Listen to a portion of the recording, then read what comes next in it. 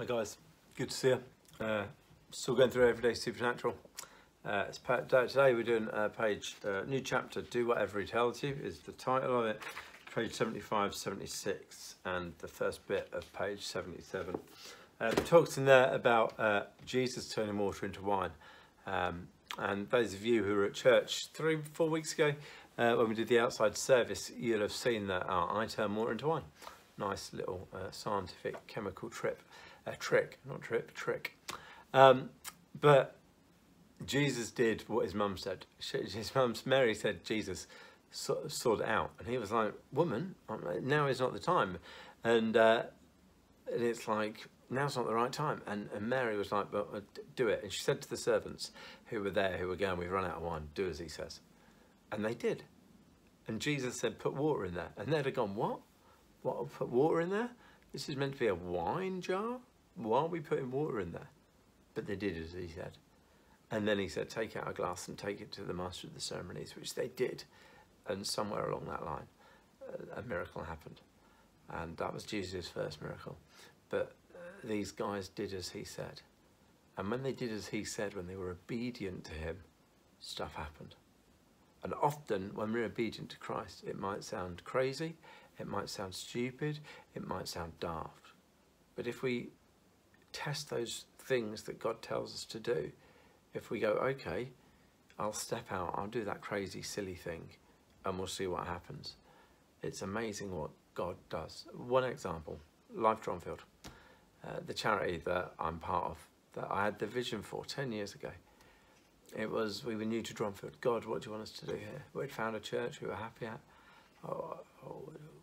What do you want us to do?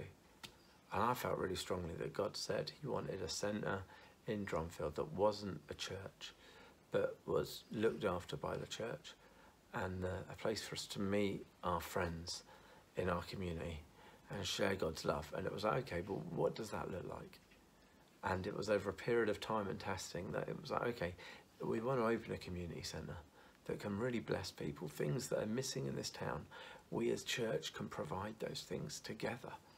But the most bonkers things was that we would do it as a church, not as the Baptist Church, not as the Church of England, not as St Philip's, not as St Paul's, not as the Oaks, but we do it as a church together, and not just Dronfield, but those guys in Holmesfield, those guys in Unston and Apenol.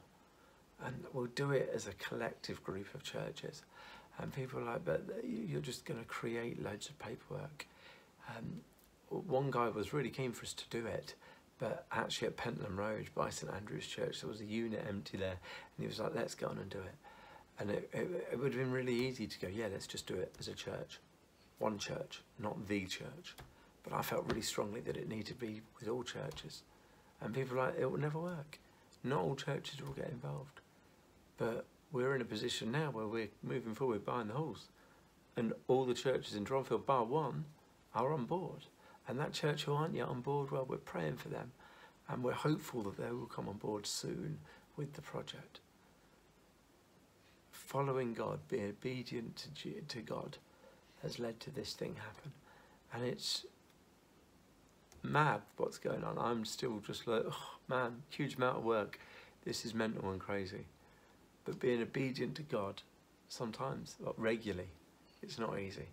Regularly, we may think we look daft or stupid, but he's done an amazing thing for us by dying for us. And I want to share that with other people. Mike ends that little few paragraphs, that section in the book, by basically saying, we want to see the world changed. And it's like, I want to see the world changed.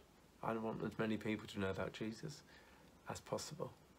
And sometimes God's plans are not obvious and they're not sensible.